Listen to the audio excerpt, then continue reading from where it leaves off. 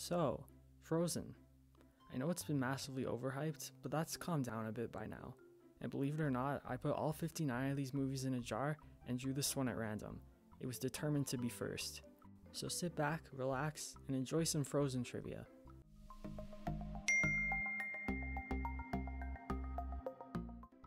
Frozen is the 53rd entry in what is known as the Walt Disney Animation Studios canon.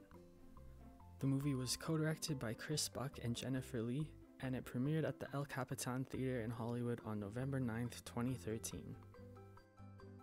It's common knowledge that Frozen flopped hard at the box office, earning only $1.2 billion worldwide.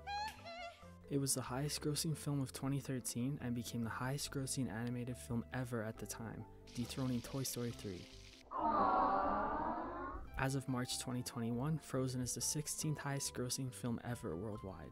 It was 5th highest at its peak. Frozen 2 has since surpassed it. But neither Frozen movie currently holds the title for highest grossing animated or musical film. No, that honor, it goes to something else.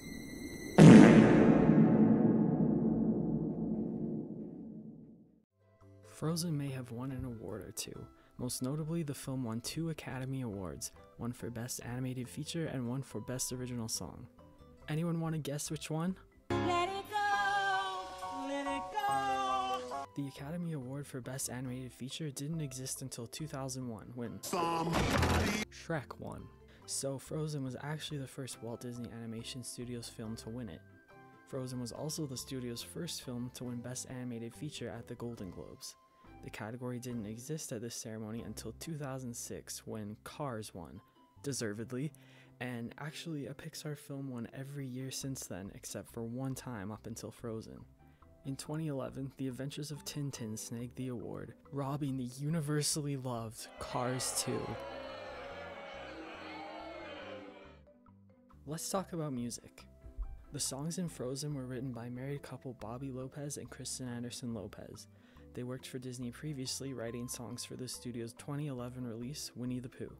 Kristen also voiced Kanga in this movie. It's Kanga. No. How about we celebrate with silence?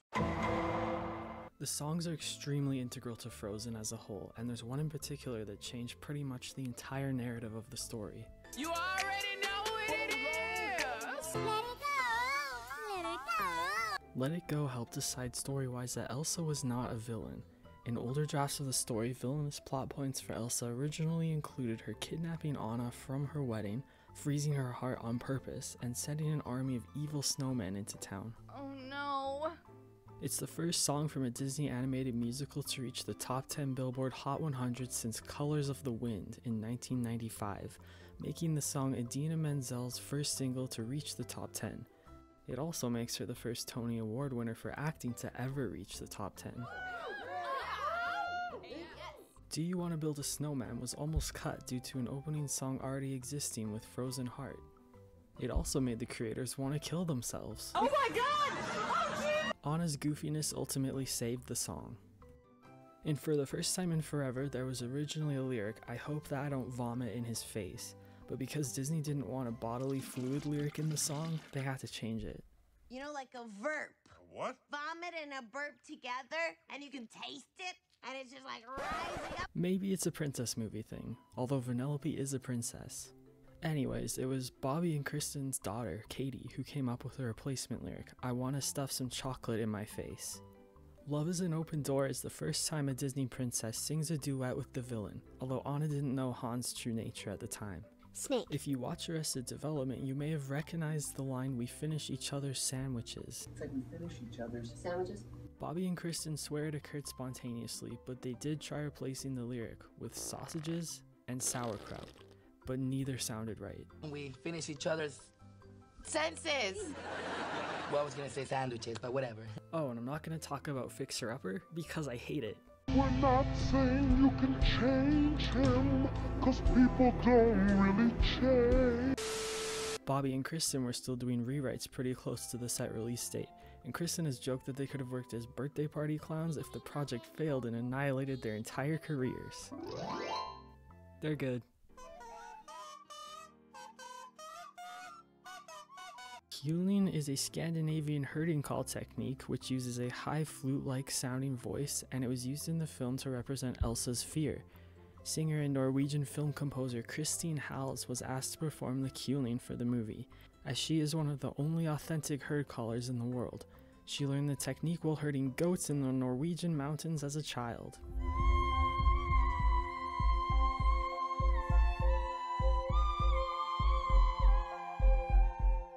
When looking for location inspiration for Frozen, the Danish-themed city Solvang near LA was visited, but ultimately we know they went with Norway.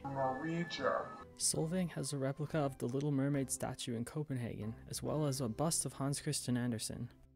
Some of the Disney team went to Norway for research, and something they learned about was rosemaling. The word means decorative painting, and it's a traditional form of decorative folk art that originated in the rural valleys of Norway. It's very present throughout the movie, as even Elsa's ice powers incorporate rosemaling. If Frozen had been traditionally animated, the clothing would have been a nightmare. So many details would probably break the budget. Part of me wishes the movie was hand-drawn because the concept art is gorgeous.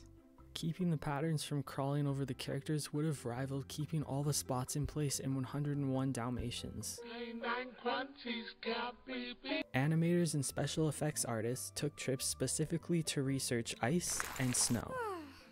One group went to Jackson Hole, Wyoming, where animators had to try on long, heavy skirts to experience how the characters would move in snow. Another group of lighting and arts teams was sent to Quebec City during the Winter Carnival. There was an ice hotel, and they spent time studying how light reflects and refracts on snow and ice. Effects groups had lectures on snow and ice from Dr. Snow himself, Kenneth Libricht.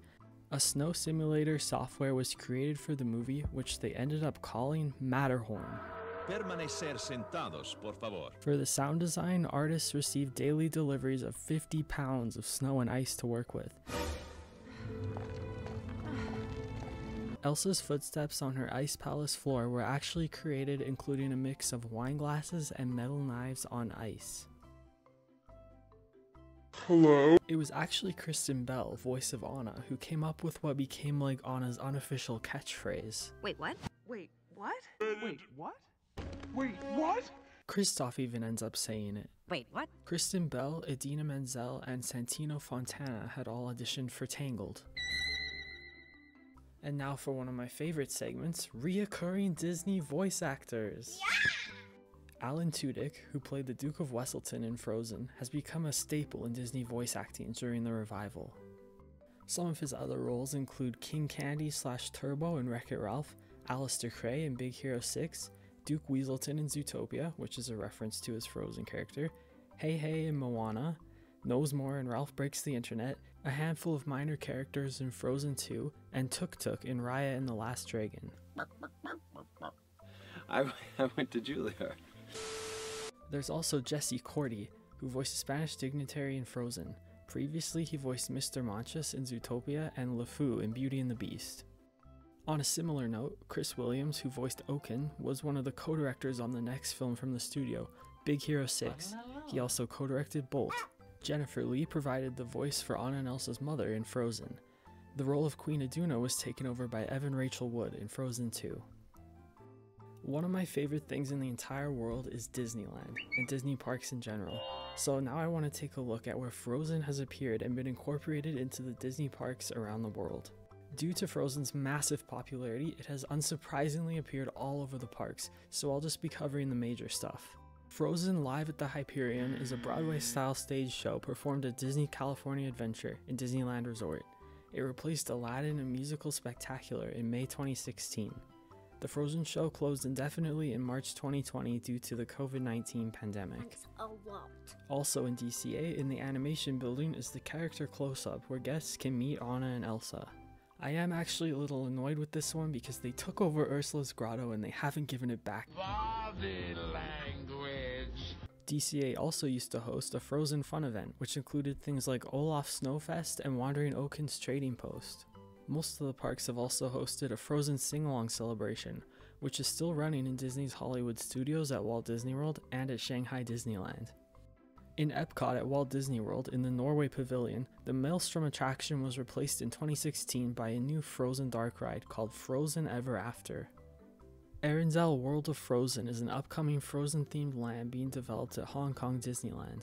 Pretty much the same thing is being developed at Tokyo Disney Sea as part of the Fantasy Springs expansion.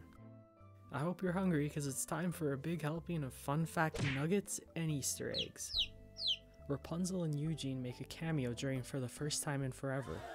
Hiram Osmond, the supervising animator for Olaf, is actually Donny Osmond's nephew, and he has said that there is a nod to his uncle in the song Love is an Open Door.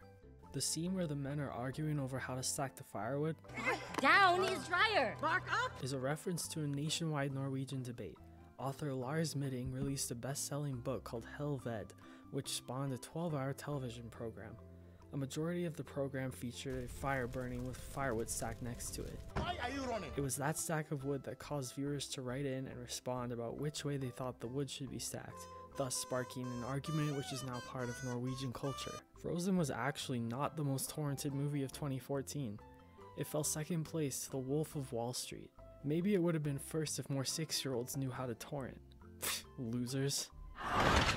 At the end of the movie, it was originally supposed to be Kristoff who punched Hans, but it was definitely more satisfying when Anna did it. Absolute girl boss moment. At the end of the movie, after Anna is unfrozen, the white streak that had been present in her hair for years has finally disappeared. Wandering Oaken got his name because Jennifer Lee entered the words naked Norwegians into an anagram generator, and that was one of the results. Elsa's breath does not actually show. Hans's does.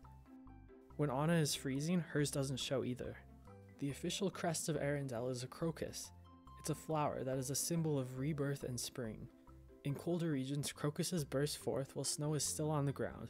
The horses in the movie are Norwegian fjord horses. The actual breed is quite short, so they made them taller. They're known for the distinct dark strip running through the center of their manes. Jennifer Lee confirmed in a tweet that Hans's horse is named Citron. Well, when life gives you lemons. There's speculation that the mountaintop where Elsa's ice castle is was based from Black Tusk Mountain in Whistler, British Columbia, Canada. Elsa building her ice castle took 9 months to animate. You could literally grow a human being in the same amount of time. Elsa's hair contains 420,000 computer-generated strands, while the average number for a real human is 100,000. Yes, queen. She has more strands of hair than even the hair queen herself, Miss Punzi. The hairstylist Danilo was contacted to help with Elsa's hair in the movie. He styled for the likes of Gwen Stefani, Lady Gaga, and Katy Perry. I know. Wig. I feel that. He says Elsa's pompadour represents the silhouette of a crown, which is fitting because she tossed hers away. Anna and Elsa were not always sisters in the film's story. No one even knows who actually came up with the sisters idea, but it certainly changed everything. Olaf was originally Elsa's sidekick, and an obnoxious and sort of mean one at that. Jennifer Lee has said that she saw a screening before she was involved with the project, and every time Olaf appeared on screen, she wrote in her notes, "Kill the snowman." I've been impaled. So fortunately they improved his character, although I'm sure there are still many people who would love to kill the snowman. Frozen got so hugely popular that it became its own franchise, so Anna and Elsa are only marketed within that and not within the actual official Disney princess lineup.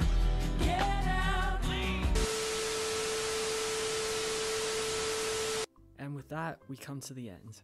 Thanks for joining for the very first episode of Walt Disney Animation Studios Trivia. I'm planning to cover all 59 films in the canon, ordered to be selected by random draw. Disney animation is one of my biggest passions, so if you love it too, look out for more videos like this coming soon. See you next time.